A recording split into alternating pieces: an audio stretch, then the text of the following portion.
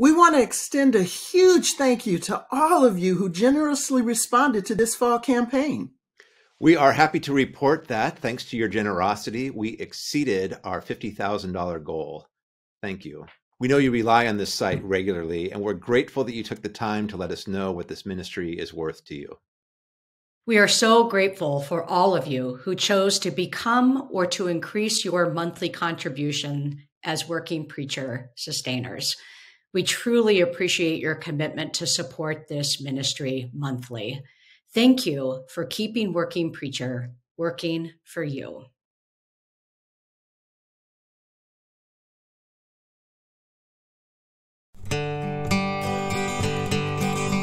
Welcome to I Love to Tell the Story podcast on the Narrative Lectionary. I'm Rolf Jacobson. I'm Kathryn Schifferdecker. And I'm Joy J. Moore. And this podcast is for November 6th, 2022.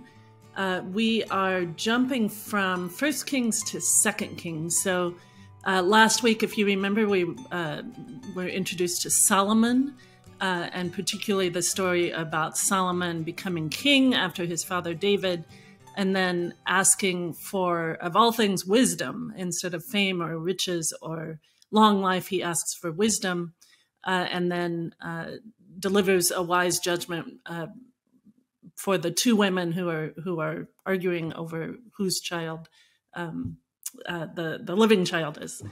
Now we're in 2 Kings, chapter 5. We in the narrative lectionary, we're skipping over Elijah, but we're going to his disciple, his successor, Elisha. And we have the famous story of Elisha healing Naaman, who's a Syrian, a foreigner and a general, a military leader in Syria. And he has leprosy, and he comes to visit Elisha. Now, what we've skipped over, of course, is that that after Solomon's death, in 922 BCE, the kingdom splits in two. The southern kingdom goes with David's dynasty, with Solomon's son Rehoboam and his descendants, and the northern kingdom has a succession of kings. One of the most notorious being Ahab, and that's Elijah is kind of the antagonist for Ahab. Elisha, though Ahab doesn't appear here, Elisha is again the successor to Elijah, and he, as Cameron Howard says in our in the written piece, the essay on this text, Elisha is more a person of deeds than of words, you might say, or the text is more concerned about what he does than what he says. So Elisha is a prophet, like the prophets that we'll be talking about in the coming weeks. But the stories about Elisha are, there are more stories, more narratives about Elisha than there are his preaching or his oracles. And so this is a miracle that Elisha does, not for an Israelite, but for a foreigner, Naaman. When you contrast this story with the story of Elijah doing a miracle for a foreigner, it's really interesting. In the story of how he first feeds the widow of Zarephath and then raises her son, he goes to her. He leaves Israel to go to foreign land, and he is the guest of her hospitality. Here it's the complete opposite.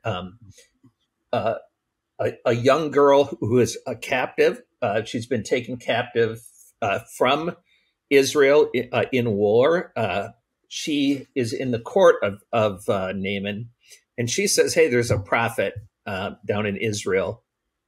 And so I think that's the first, just us. And he has to go to Elisha, who won't even come out to see him, which is a fantastic thing. But especially that detail of it's this, as so often in the Old Testament narrative, it is a person of no social standing, someone who's been taken slave in war, who is the godly one who knows where salvation might be found. It's a tremendous contrast, indeed. So Naaman is the successful warrior who has this debilitating disease. And his approach upon finding out of this healer is to go in all of the stature and status that he has, and or that he assumes. And that in itself is a contrast to the very one who said, "Oh, by the way, there is a healer. Let me point him out to you." And so it makes the offense of Elisha not coming out to him even more marked in the way this text is presented, because he goes in all of his statue, and the offering to him for healing is very simple. Offensively simple. Yeah, and the what Elisha tells him to do, right? Wash in the Jordan 7 times. First, he doesn't even come out to see him, which is of course offensive. But then to wash in this, little river of the Jordan, this muddy river, Naaman almost forfeits his healing because of his pride, right? He is so self-important. He is an important man, obviously, in his country, but he's willing to let pride stand in the way of his healing. And again, it's the unnamed servants who persuade him otherwise, right? In verse 13 of 2 Kings 5, "Father, if the prophet had commanded you to do something difficult," his servants said, "would you not have done it? How much more when all he said to you was wash and be clean?" So it's the slave girl, the Israelite slave girl, and the servants who see what the great man, the great general, can't see. I just want to say a word about this text. So I have, in teaching some of my international students, particularly African students, but also South American and Asian students, the question often comes out, how do you tell a true prophet from a false prophet? Mm-hmm. Which is not something that most mainline Protestant churches have to deal with, right? Not too many people claim to be prophets, but that is an issue in much of the global South and somewhat in North America as well. So who's a true prophet? Who's a false prophet? I remember I first was asked this question when I taught in Ethiopia, and my Ethiopian students were very interested in that. And one thing that this story tells me, at least this is how I interpret it, is that a true prophet like Elisha is not in it for personal gain, or certainly not riches or monetary gain, because Naaman comes with these extravagant gifts, right? 6,000 shekels of gold, 10 talents of silver, 10 sets of garments. And Elisha rejects them. He doesn't want them. So, one thing this tells me is that unlike many self-proclaimed prophets in the global South, monetary gain is not the issue and is not the goal. No, I should say, I think there are true prophets as well, even today, but there's too many self-proclaimed prophets who are in it for their own wealth. They want to become wealthy. Or leaders, the celebrity status to which Naaman is actually appealing to. And as you've noted, Kathryn, Elisha is, I'll do this. It's simple. And I don't need all of your promises, gifts, accolades. And I'm not going to make a spectacle of this. It's very much the opposite of what those who like the status that our culture offers. Mm-hmm. And so in that act, to answer the question, what is a true prophet? The text begins to reveal not just the pride that was preventing Naaman, or was potentially preventing Naaman from being healed, but the pride that potentially prevents a true prophet from actually bearing witness to the presence and power of God. Because if I'm doing it for show, if I'm doing it for status, if I'm doing it for gain, where's God? And a lot of times God is lost in these moments. And that's another sign of a false prophet, I would believe. Yeah, those are really helpful. All of those are angles to preach, and there's one really, though, puzzling thing, which is why God heals some people and not others. Yeah. So here he is healing a Syrian, a general, and I have no answer for that. Kathryn, you teach an entire course. Just explain exactly why that God is good to some people, right? Yeah. So I co-teach a course called God, Evil, and Suffering, which with my friend Alan Paget at Luther Seminary, which was started by another couple of professors, Terry Fretheim and Paul Sponheim. Yeah, we talk about this, right? We have 1 week on miracles. It's actually my favorite week of that course. Because, first of all, we get to hear great stories from our students who have experienced miracles or their families. And it just makes me realize that miracles still do happen. But also there is that vexing question, right? Why do some people receive miracles and others don't? And I think, the best answer is just we don't know.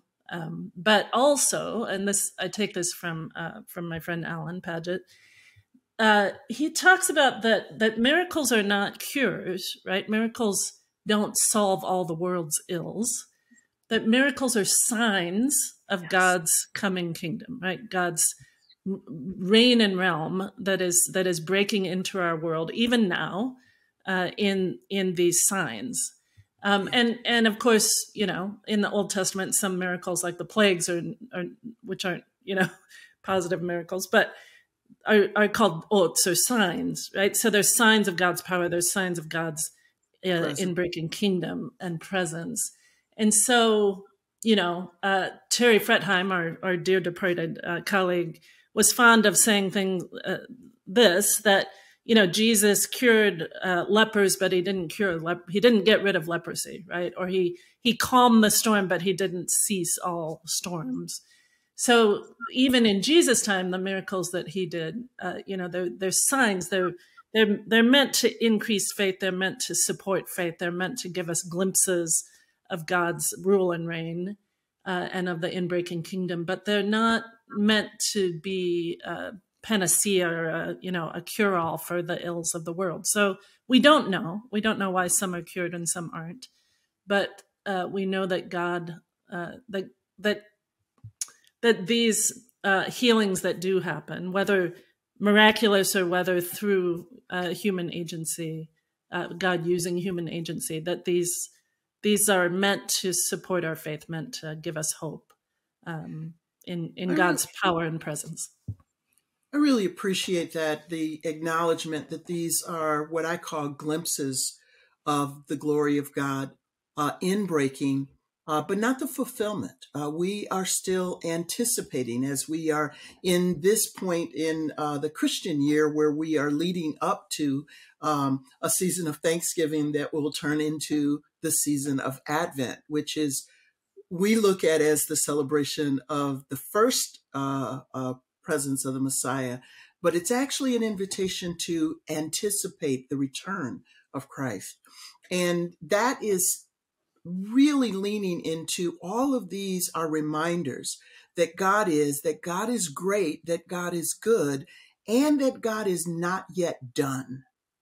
And that's why there is the kingdom is not here in its fullness yet.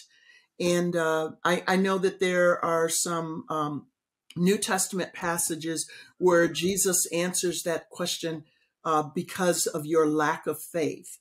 And that's one way of looking at it. But I like the way that you've identified it, because I think it is more to help us to recognize this isn't about us getting what we want. This is about us increasing our faith in what God is doing. And it's a present act. And that's hard for us. That it's hard for us to live in the meantime, because the meantime are mean.